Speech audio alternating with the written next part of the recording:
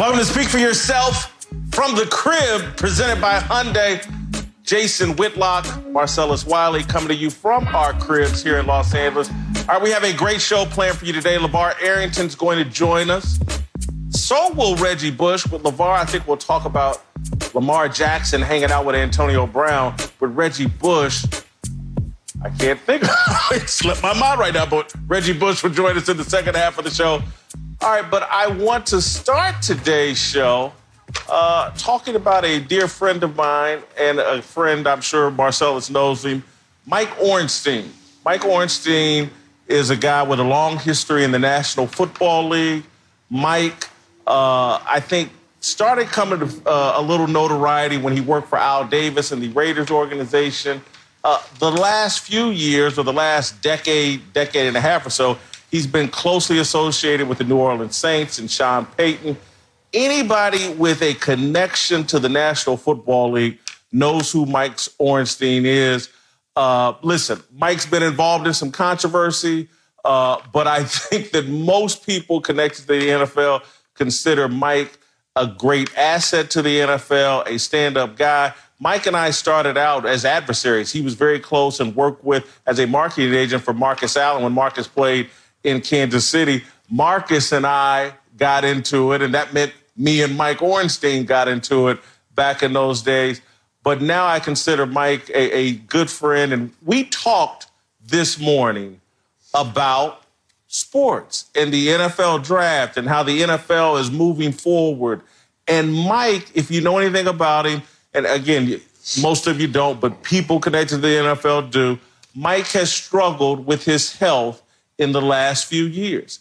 And there was a time, a year and a half ago, 2 years ago, where we thought Mike was going to leave us, but he has since rebounded. And it led to a conversation we were having this morning, Mike and I, about, hey, Mike expressing to me, look, man, I probably got 7, 8, 9, 10 more summers left in my life. This coronavirus, shutting everything down. I'm not living right now. I'm existing. Mike's divorced. He has a kid. His ex-wife comes to visit him from time to time. His son, I think, checks on him every day. But Mike is a guy that has lived his life in airport, city to city. If there was a big football event, Mike was always there. Mike is a guy that has lived on the move. He's a social animal. Mike's in his late 60s. He raises the question of how long should we go with this quarantine? I want to live out my golden years. I don't want to exist in my golden years. This is day 32 for Mike in quarantine. And I bring all this up because Adam Schefter of ESPN, who I think all of us clearly are friends with and have a great deal of respect for, Adam Schefter said on ESPN that he thinks it's basically irresponsible for the NFL to go on with this draft. I think the direct quote was, quite frankly, he found it cold-hearted for the NFL to continue with this draft. And I couldn't disagree with Adam more respectfully. And I think in talking to Mike Ornstein this morning, it really came into vision and full fruition for me why I disagree with Adam Schefter here and the people that think we should shut it down and stop what we're doing. We can't do that. And this is not the first time America and the globe has dealt with a pandemic outbreak that can kill you, can really do damage to you. I was talking to my mother this week about polio. From the 1920s throughout the 1950s, there were massive polio outbreaks across America. At one time, we had a president, President Roosevelt, who suffered from polio and was crippled by polio. It was also a disease you could get from contact with people with polio. I read stories this morning about football games that went on and transpired, college football games, when there were polio outbreaks in those cities or affecting those teams. I think it would be a mistake to shut things down. I think that football and sports should, as best they can, continue to move forward. I think sports play an important role in moving us forward in this crisis. And so I couldn't disagree with Adam Schefter more. And so I want to bring Mark Schlereth in from Denver. Obviously, Marcellus is here And we're going to have a discussion about what role sports will play in continuing to move us forward. The only thing I want to just ask you all is just we're not pretending to be experts. We're not coronavirus experts, but we are just a group of men who have opinions about this, who live in the sports world, who, again, don't hold us to expert standards. We're not trying to be experts. But, Marcellus, I want to start with you. What role do you think? I think sports is going to play a critical role in moving us forward as a society. Is that something you agree with, disagree with? I just don't think we can shut down things forever. Yeah, I think it's a very difficult blanket statement to make, no matter what side you're on. If you're eager to get back things back to normal, or if you're a person that's saying, hey, let's be uber cautious in these moments because we know what's going on and there's a lot of unknown out there. It's interesting that I disagree with Adam in terms of getting the NFL draft going and trying to get back to normalcy in terms of the NFL because this is okay for the NFL to still conduct business as usual in terms of the draft. Adam referenced that there won't be any OTAs, there won't be any offseason, and now we shouldn't have the draft. Well, I'm here to tell Adam that when I got drafted in 1997, we didn't have OTAs. We didn't have an offseason program. We showed up for training camp. And I think we had a mini camp, and even that wasn't mandatory for, it seemed like, everyone because I didn't see full attendance. That said, football can still be played without this offseason being normal, especially the draft. That can still go on.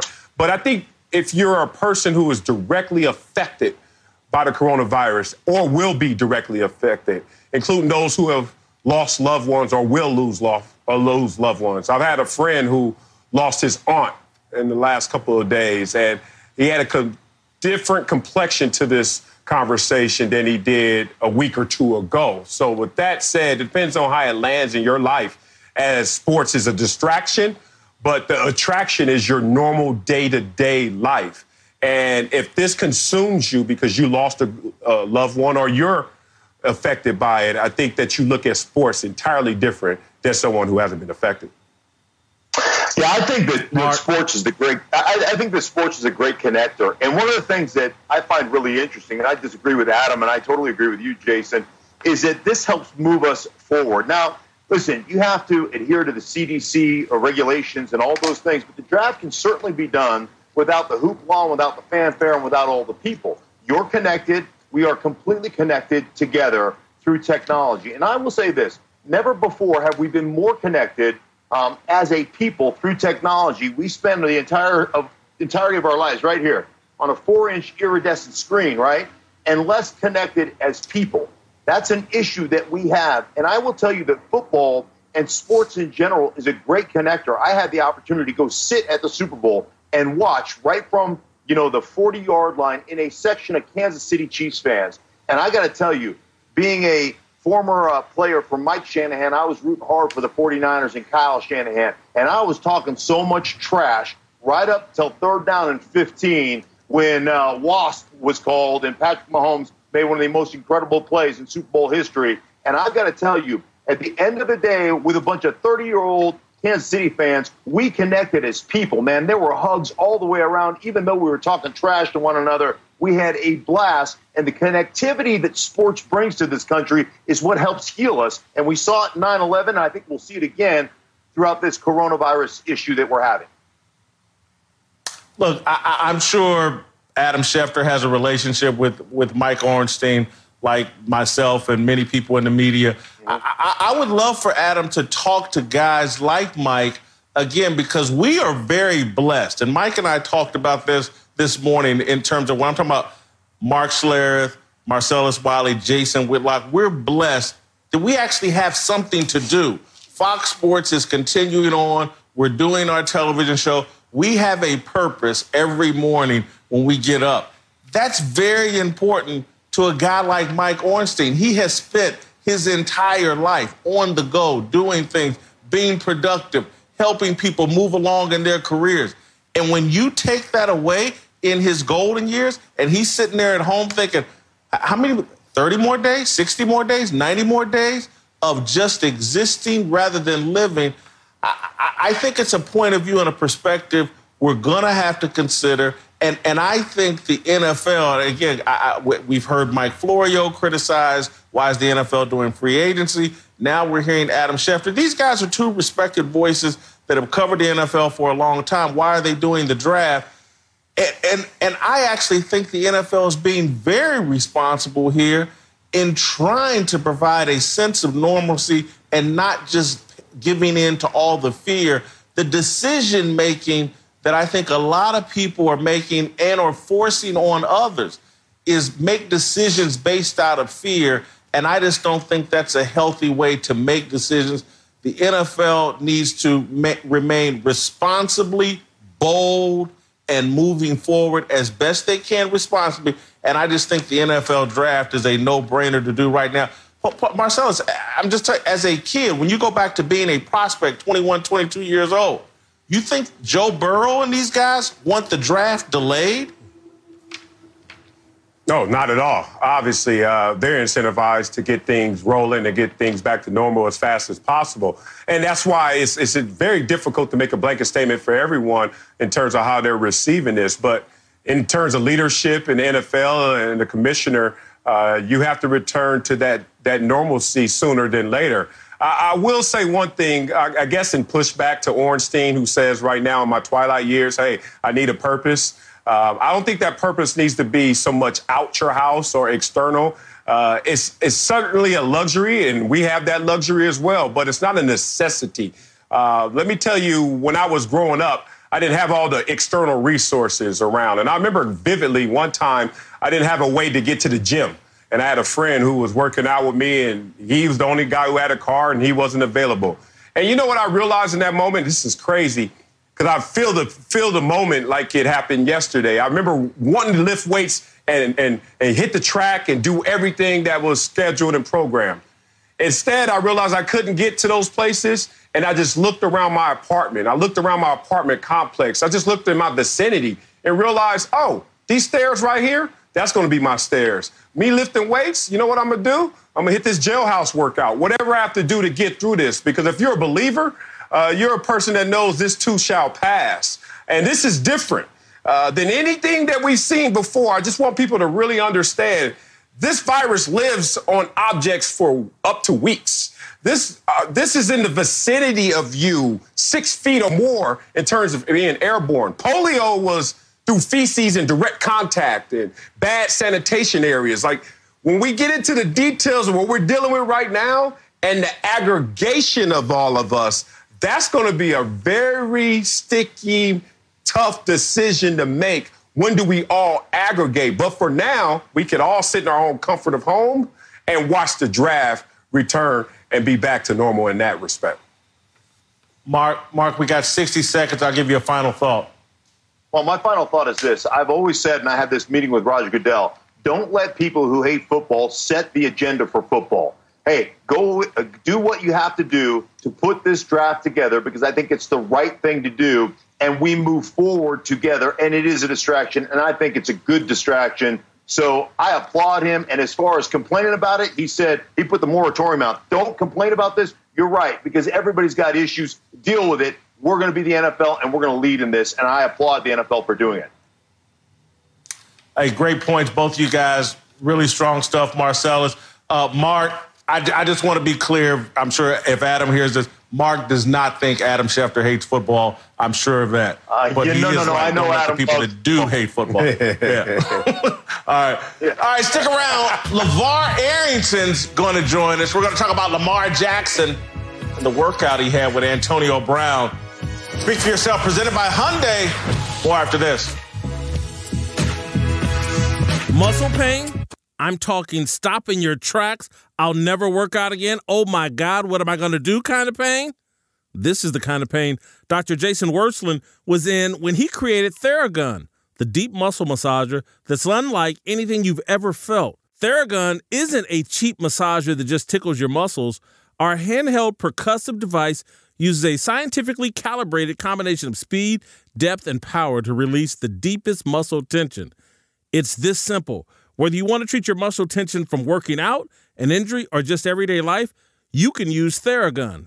Theragun is the preferred muscle recovery device for over 250 professional sports teams and is used by hundreds of thousands of satisfied customers around the world to reduce pain, increase range of motion, and soothe aching muscles. Try Theragun risk-free for 30 days or your money back by going to Theragun.com/cadence. For a limited time, listeners who speak for yourself get a free charging stand with the purchase, a $79 value.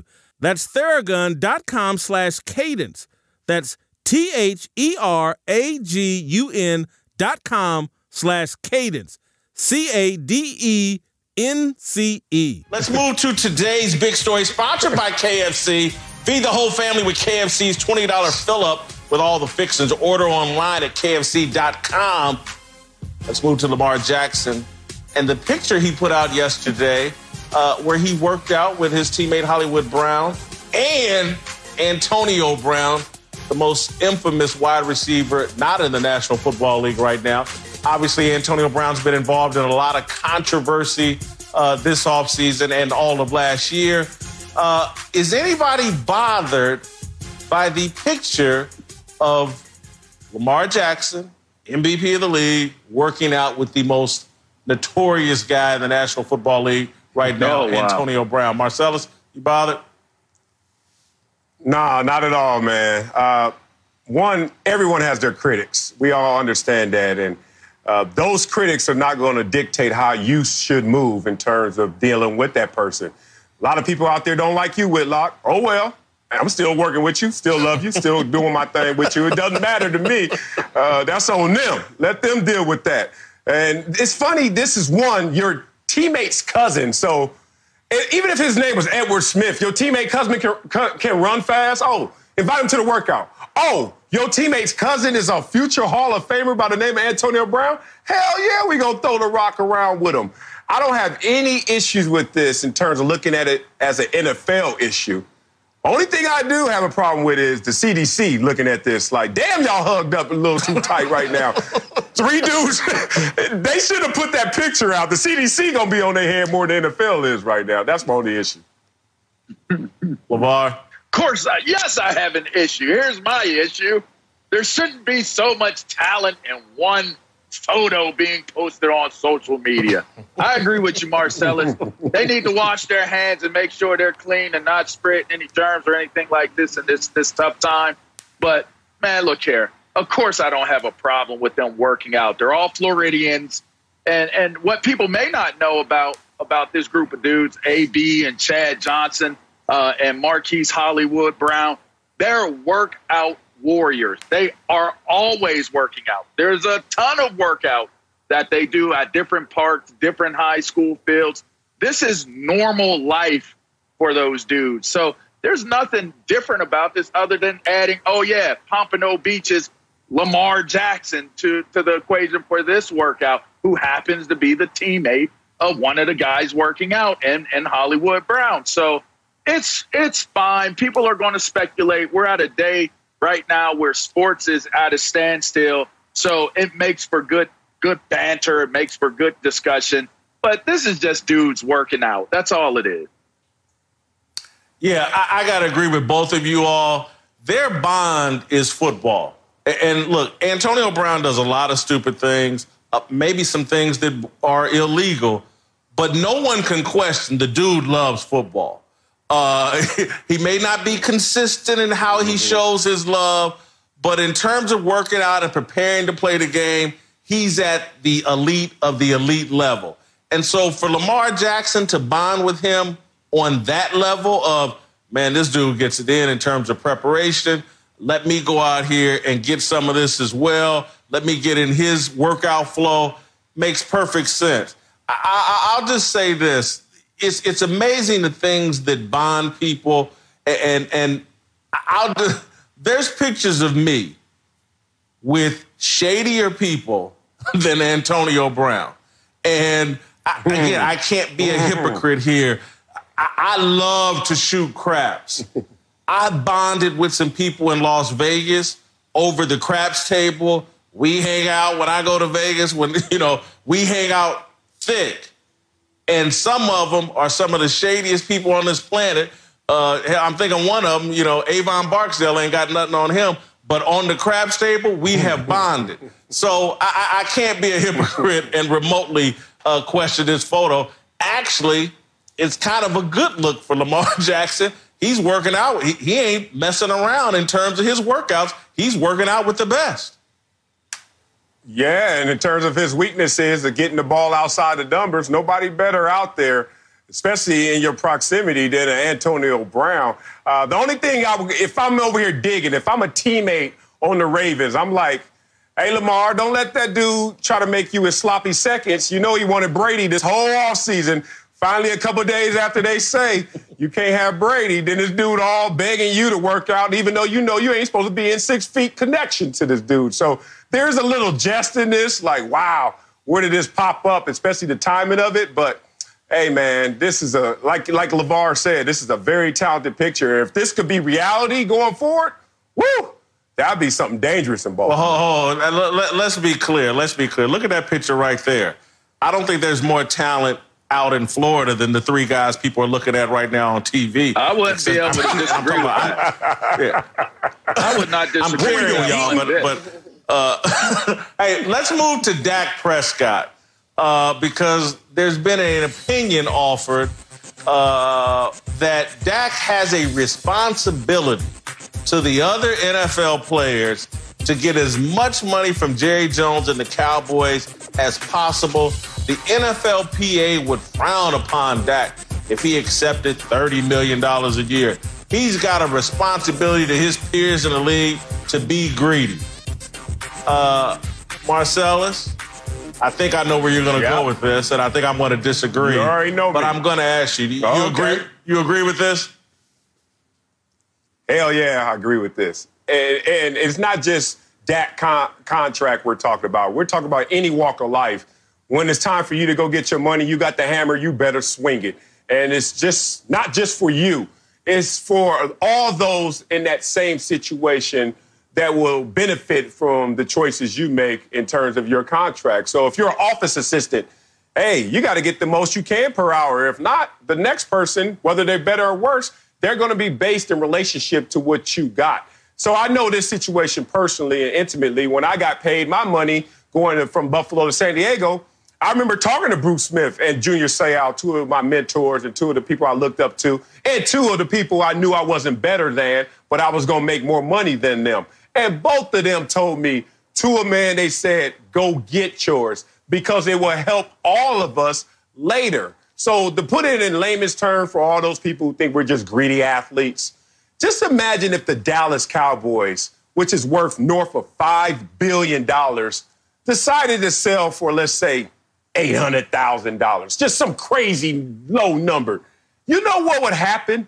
31 owners would be on the phone with Jerry Jones saying, who in the hell are you to set the market so low for all of us? So it's the same situation when it comes to a player. Do not set this market lower than it should be. Go get yours.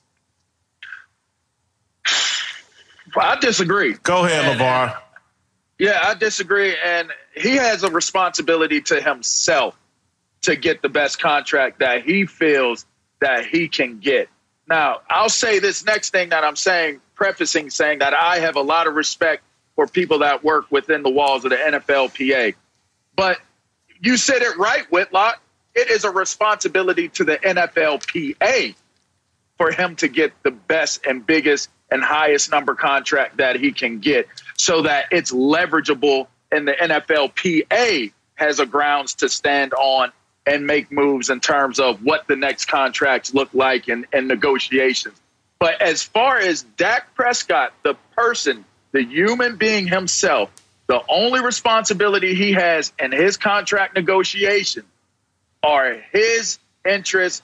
What's the best interest for Dak Prescott? What's the interest for Dak Prescott's family in terms of if he's married and has kids? Take care of your home. As Marshawn Lynch said, take care of your chicken. Your chicken. That's all the responsibility he needs to have. Let me bring some sanity into this conversation because Marcellus took us off into the insane world where he compared Dak Prescott to the Dallas Cowboys. the most valuable franchise in all of sports. Dak He's gonna be the highest closer paid to player the Jacksonville Jaguars. Dak's closer to the Jacksonville Jaguars than he is the Dallas Cowboys. And so we're not talking about Dak settling for $800,000 for a franchise that's worth $5 billion. Let's say the Jacksonville Jaguars are worth $2 billion and you sell for $1.8 billion. Jerry Jones laughs and said, man, they got ripped off. But he knows it doesn't affect his value. And so Patrick Mahomes is going to look around, and whatever Dak says has no impact on what Patrick Mahomes is going to get from the Kansas City Chiefs. No impact on what Lamar Jackson is going to get from the Baltimore Ravens. No impact on Russell Wilson. No impact on any of these other elite quarterbacks. The cream of the cream. That's the important word. Dak can settle for less because he has a responsibility to his teammates, the 53 guys in that locker room, and that franchise that has propped him up and put him in a position to make $30 million a year, which was damn good money and is probably more than he's actually worth. But he's in position to get that money. He needs to thank his teammates. He got a responsibility to make sure they got enough salary cap room to keep all them extra pieces. Go ahead, Mark. Oh, I'm sorry. Go ahead. Can I have this one, Marcellus, real quick? He does have a responsibility in terms of what you just said, Whitlock. He doesn't impact those upper echelons, first-tier quarterbacks. But what he does have impact on are those quarterbacks that are on the same level as him and the quarterbacks that are starting in the league that may be a level below him. By getting the best contract that he can get, he gives those quarterbacks that are on the same tier level as him the ability to get that type of number and demand that type of number. And to the quarterbacks that may just be below him as starters in the National Football League, he gives them that comp to say, okay, I need to make this type of money. Don't say I'm not Russell Wilson or Patrick Mahomes. I'm Dak Prescott. That's important as well. We get it. We get it. Okay. LeVar, I think we get it. You were never on Ray Lewis's level, Urlacher's level, the elite linebacker level. And so you're looking out for the mediocre linebackers. And there's no such thing as mediocre. All right, stick around. League. Not at all. Aldon Smith and our question of the day.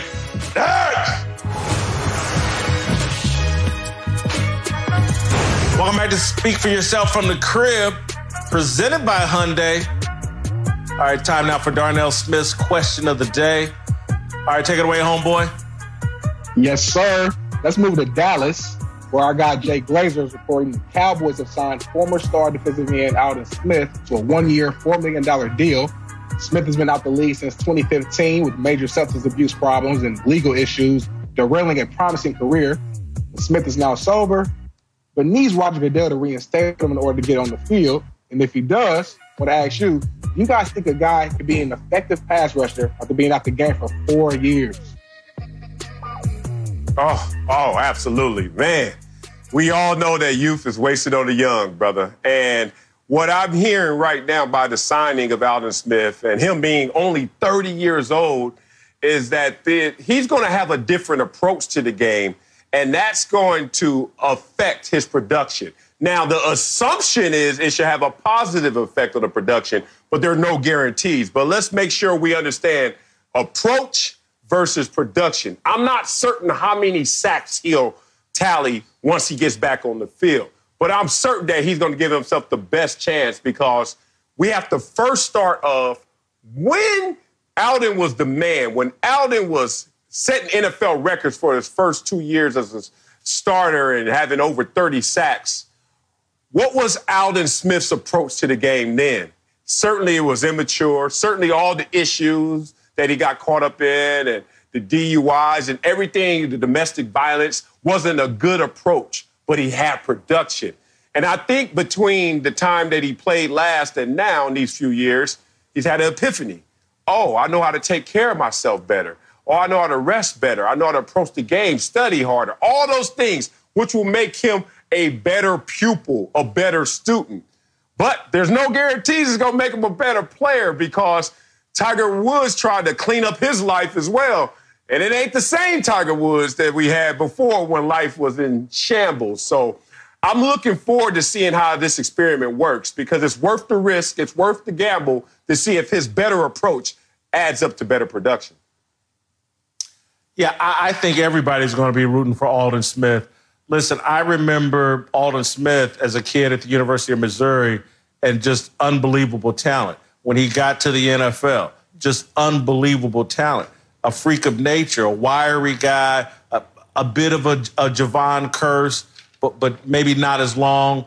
But to see this guy use his walk with faith and his belief in God to clean himself up and get this second opportunity, I think everybody around the National Football League will be rooting for him. I think he'll be a positive influence in that locker room. And I think, coming out and maybe giving the Cowboys 15, 20 snaps in certain pass rush situations, yeah, I think he can be an effective player, and he doesn't have to be on the field all the time to be an effective player. I'm certainly rooting for Aldon Smith and agree with the Cowboys taking this $4 million flyer on Aldon. Yeah, if you look at it too, man, just to help people conceptualize it, Howie Long always talked about where's your prime. And I think a lot of us think your prime is when you're 25 to 30. But Howie broke it down where you walk into the league, you're at a physical peak and you're at a mental low. And there are two elevators that are constantly doing this as you continue to play. And when they finally meet, that's your prime. And it's different for everyone. So hopefully Aldon could be in his prime. You're 30. You can still rush the passer physically. But if mentally now you've matched that physical ability, you got something special here.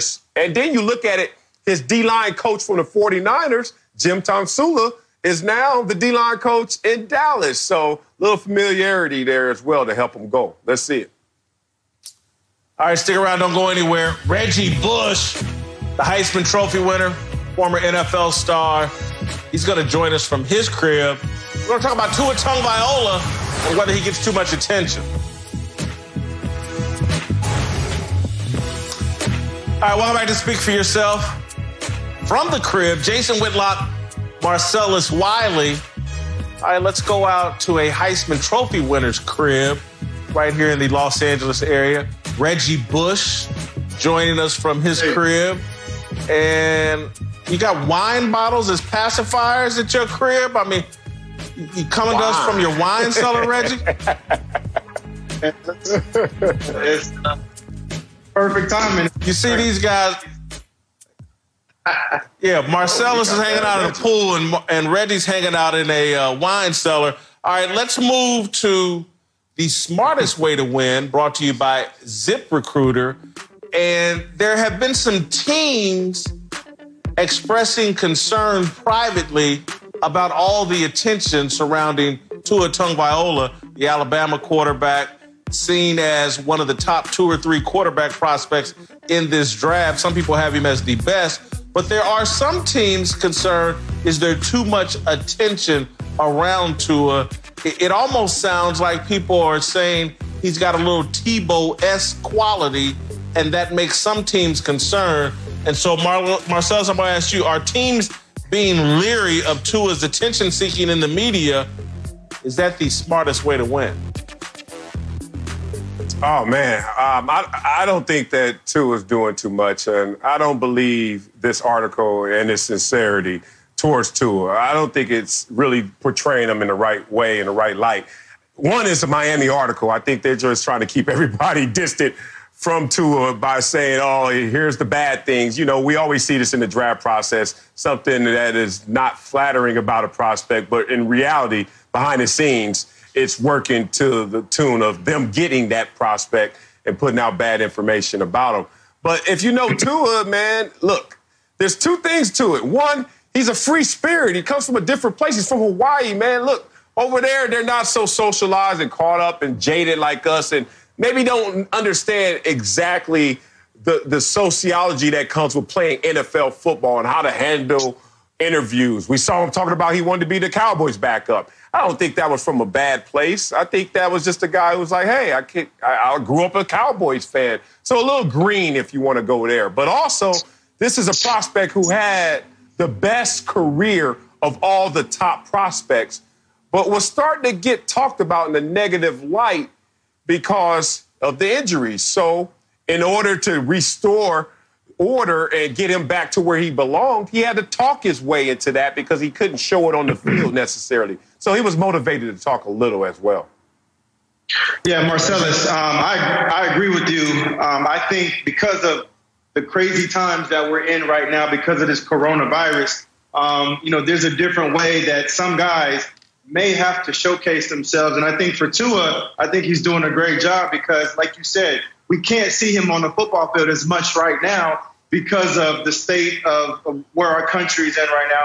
But I think from people hearing him talk about his injury, hearing him say that he feels great, seeing some snippets of videos here and there, I think that's all good stuff because, Tua, in my opinion, a healthy Tua is just as good or better than a healthy Joe Burrow. Yeah, I think what Tua is suffering from is he is the most interesting man in the NFL draft. His story is incredible. He plays at the program that's the most historic probably in college football, Alabama. He plays for Nick Saban. The Jalen Hurts Tua quarterback drama in Alabama elevated his profile. And now he's coming off this injury, and there's all this wonder and intrigue. Like, hey, he was the number one quarterback before this injury. Will he be able to be the same guy after the injury? And so I think what some people are reacting to is like, damn, there's more stories being written about Tua than Joe Burrow, who won the Heisman Trophy and allegedly he's going to be the number one pick. Justin Herbert, the quarterback out of Oregon. There's more conversation about Tua than him, who's got the big body and the whole thing. Jordan Love. Tua's the quarterback we're talking about the most, and some people are blaming Tua for that. I just think the narrative on Tua is so fascinating, it forces us to talk about him. And Tua isn't shy about conversing with the media, and he's probably a little too authentic and transparent, and I'm referring to his comments about wanting to be a Cowboys player. Marcellus? I agree with you, man. He's more storied, he's more famous, and he had a better body of work. So, of course, if you're thinking about looking to interview a prospect, especially the one who had his career cut short because of injuries, as great as Tua is, there could have been more to the Tua story. Mm-hmm. Yeah, that's intriguing for any network to bring him in. And I'm not taking any shots at Joe Burrow, but if you look at his entire career, you probably say that was a one-year wonder and you're hoping to get more of that. But that's not as intriguing a story as Tua, especially from someone who's not even from the mainland as well. So you have his backstory on top of what you saw on the football field, on top of the program he was in, on top of the prospects going forward. So it's a lot to Tua, and I don't think he's doing anything negative to fuel that fire. Reggie, you dealt with as much hype as anybody coming out of college football. Yeah, and I think for Tua, I think, Marcellus, you made some great points because there is that element of the unknown because we didn't get to see him finish out his last couple games as a college quarterback. And so there's that element of, man, I wish we could have seen Tua play in the playoffs because we knew if he was healthy, Alabama would have been in the playoffs, and see him compete head-to-head against Joe Burrow and those LSU Tigers. So people are still very excited about Tua, which they should be, because he has the quickest release also out of any of these quarterbacks that are coming out of the draft, and a quick release quickly translates to the NFL. All right, let's move to Jadeveon Clowney, who still hasn't signed a free agent contract this offseason. It's a little bit surprising. He wanted out of Houston. He goes to Seattle, performs relatively well. But the reports are that Jadeveon wanted $20 million a year on average in his new contract.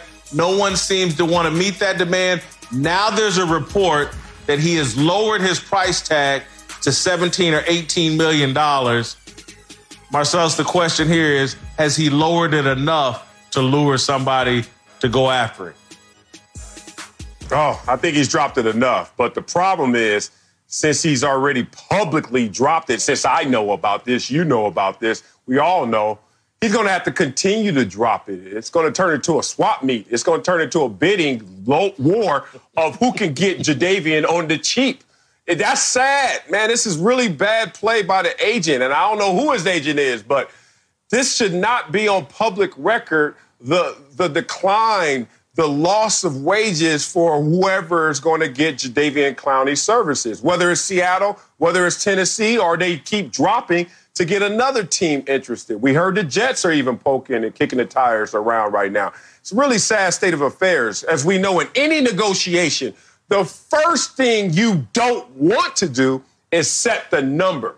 Like, you want to go to any negotiation and you make the other person set the number. But now Jadeveon has to set his own number, and he has to set it lower than he wants to. I think this is just really a bad display of how the process works if you're not being properly guided.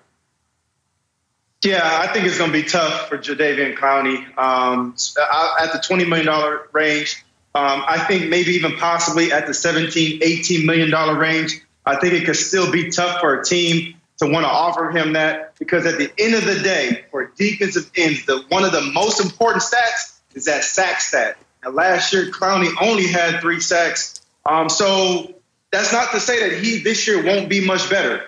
But if he does get $17, $18 million a year and he does not perform, then that team is going to be looking to move him, because that will then be 2 years in a row where he hasn't been able to produce from the sack range. And so I think it's going to be tough for him. I hope he gets paid that much money, because I love seeing players get what they think their value is. But I think it'll be tough for a team to still pay him even at $17, $18 million range. Yeah, Jadeveon's in a tough spot. I can relate to what Jadeveon's going through. I've spent most of my life 2 a.m.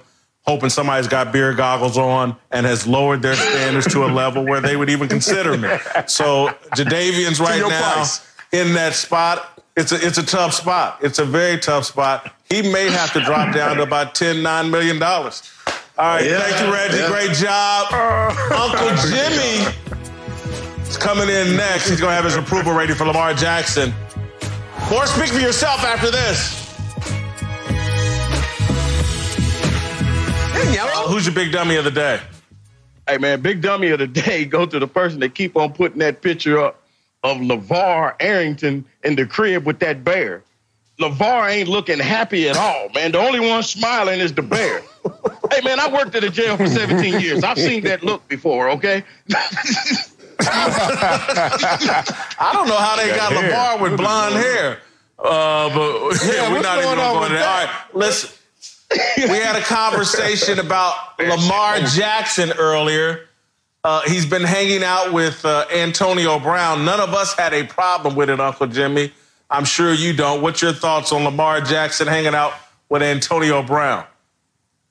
Y'all ain't got no problem with that. Okay, of course y'all don't. No. I'm worried about Lamar, and I'm serious. At this time last year, at the end of the season, what was we saying about Lamar Jackson? We was talking about how he was just a student of the game, how he was an MVP candidate, face of the league, right? All right, and then what happened? He loses the Super Bowl, and then all of a sudden he feel like he got to go change his whole image. He got to go remake himself. So now I guess he want to turn into Tupac, right? But let me tell you something. He ain't no gangster no more than Tupac is a gangster, all right? Now I'm going to tell you what. Antonio Brown is a gangster, okay? Now, I guarantee you, the next time we see Lamar Jackson, he gonna have Thug Life tattooed across his chest. No. Talking about that life you love to give.